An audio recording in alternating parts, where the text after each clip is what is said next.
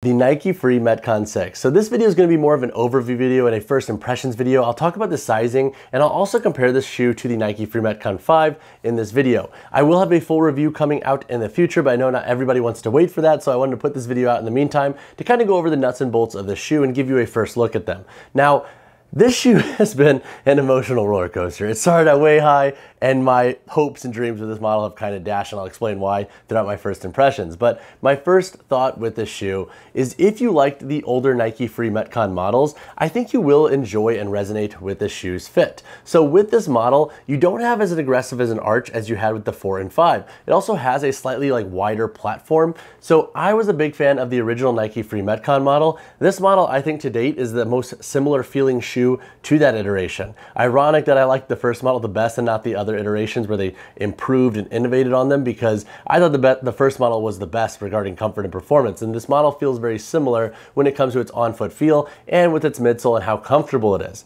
My first impression and second thought with this shoe is I do like the reworked midsole when it comes to the width of the forefoot and the material. The midsole in this shoe is a little bit more plush and a little bit more bouncy. This would not be a shoe that I use for heavier strength work and heavier power work.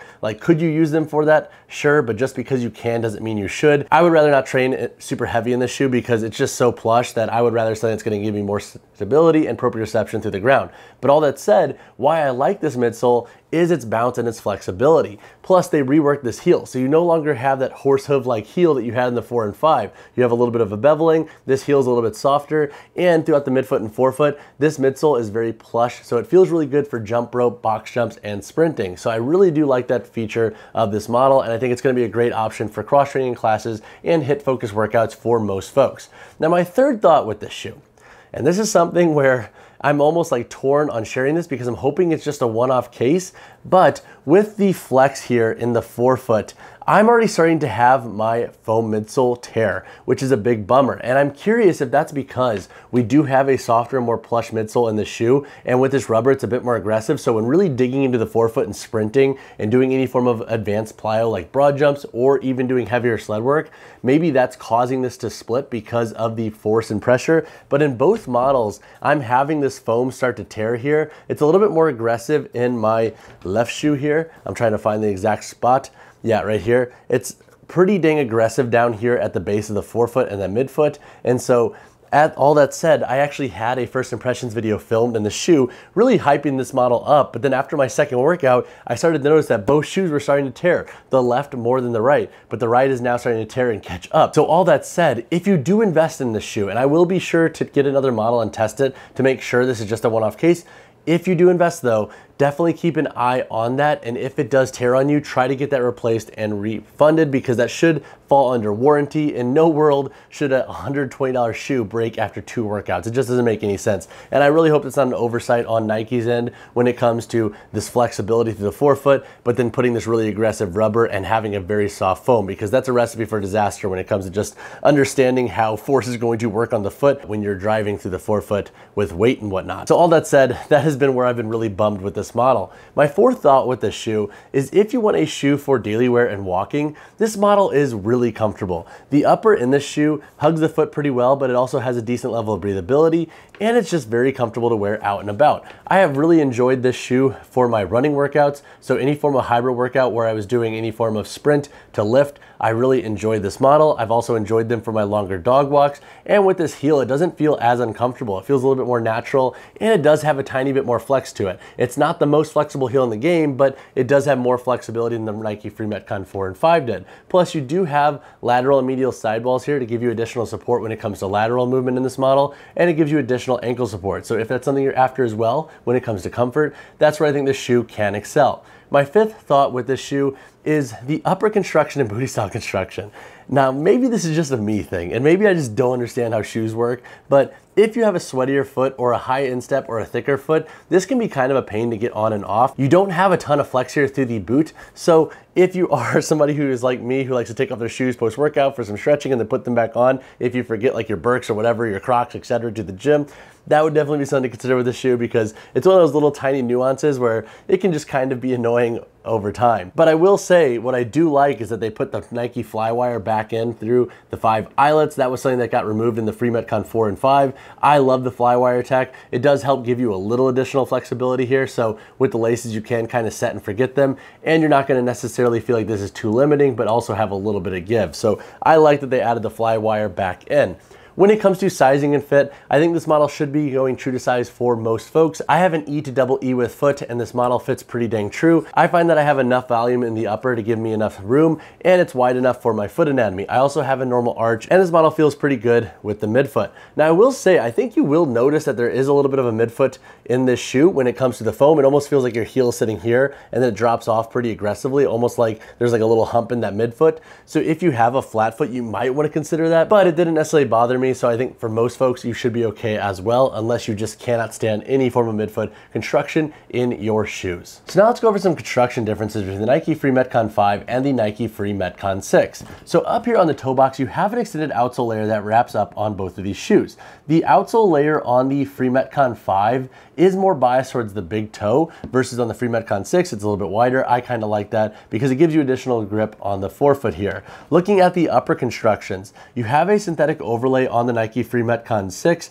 It is a little bit more aggressive, and it does give you a bit more rigidity and security compared to the Nike Free Metcon 5. This model's upper, it has that synthetic overlay, but it's very lightweight. Even on your first use with this model, it's very light in the sense of not giving you as much of a rigid feel and protection or support and security around the lateral and medial side of the forefoot as opposed to the Nike Free Metcon 6 here. Looking at the upper construction, you have this mesh and textile upper that runs through the entirety of the forefoot into the midfoot of the Nike Free Metcon 6, and then back here in the boot, you have a slightly thicker foam material and additional foam back here on the back of the boot for additional support. You also have a foam pad here for additional ankle support in the shoe as well. Looking at the Nike Free Metcon 5, you have that mesh upper that runs throughout the entirety of the shoe. It's very soft weight, and it is very form-fitting to the foot. You have synthetic overlays around the entirety of the lateral and medial midfoot and forefoot, and then back here in the heel, you have this TPU layer, and then you also have a slightly more rigid boot cup. This boot can sometimes be a little bit uncomfortable for some folks, so I think Nike did make this boot a little bit more padded and soft for that reason. Looking at the midfoot, you have 5 core eyelets that go up in the Nike Free Metcon 6, and these eyelets do have the Flywire tech, which I personally love. That's a feature that I wish Nike would bring back in the Nike Metcon shoe line as well, but we could talk about that at another time. You have that booty style construction with tabs here on the tongue and the boot. Again, you don't have a ton of stretch here through the boot of this model, so that could be problematic for certain folks. And then looking at the Nike Free Metcon 5, you have this almost like pseudo-like boot construction, so you do have a split here in the tongue and the boot, but this tongue is not fully free floating, so it's almost like this in-betweener of a booty style shoe, but not a booty style shoe. You also have 4 core eyelets that go up in this model with more traditional eyelets. Looking at the midsole in the Nike Free Metcon 5, you have the Nike Free midsole that runs throughout. You also have a lateral and medial sidewall here for additional support, and this midsole doesn't give you as much plushness as the Nike Free Metcon 6. In the Nike Free Metcon 6, this free midsole is a lot softer, so as you can see, that compresses a lot easier, but again, that kind of brings up the issue of potentially more splitting issues here, especially with this really rigid rubber outsole and just how flexy that forefoot is. You also have extended layers here on the lateral and medial side for additional boot support. Looking at the outsole in this shoe, you have a full rubber tread for the most part. You do have breaks here in the forefoot, so you will have some exposed foam there. So if you are training a lot outdoors and doing cutting work, keep an eye on that. That's where you can have some friction here. You can also get rocks stuck in here, just like in the Nike Free Metcon 5. And then you also have exposed foam here. On rainy or muddy days, I would say probably avoid wearing this shoe just so you don't get rain and mud stuck in these crevices, because that can break this shoe down a little bit faster. In the Nike Free Metcon 5, you had a lot of exposed foam here in the midsole, which I never really loved. And then you also have pretty aggressive breaks where rocks could also get stuck in. Now, I did have some splitting issues in one of my models with the Nike Free Metcon 5, but not nearly as aggressive or as fast in the Free Metcon 6. And then you have rubber tread here on the heel and the forefoot. Looking at the midsoles, you have a thin foam removal insole in the Nike Free Metcon 5 and a thin foam removal insole in the Nike Free Metcon 6.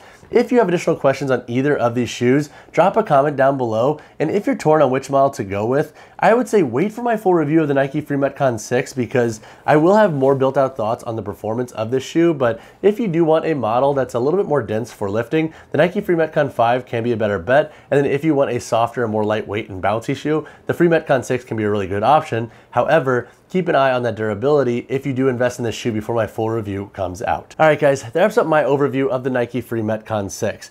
as I continue to test this model, I'm gonna keep really focusing on the forefoot here and seeing what's going on with this foam and exactly what movements and at what forces this is starting to tear, because I obviously don't want you to invest in this shoe and have your model break really fast and then have to go through the return process. It's just a pain in the butt. I'm also gonna get a second model and test them to see if I can replicate this issue and see if it's gonna be a normal thing or if it's just hopefully a one-off case with my pair. But all that said, if you have additional questions before I roll out my full review, drop a comment down below or reach out to me personally on Instagram, whichever you prefer. And as always, y'all, drop a like on the video, subscribe to the channel. I will see you guys in the next one.